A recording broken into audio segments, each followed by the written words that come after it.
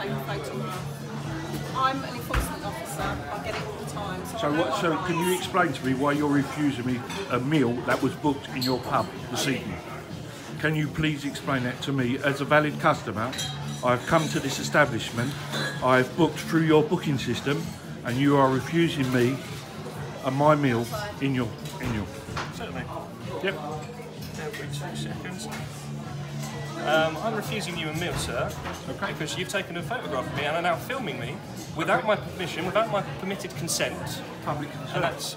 no, that doesn't work in a privately owned establishment. Okay, open to the public? Open to the public, yes, but we maintain the right to refuse any customers... Zach, correct? Zach, that's correct. No problem.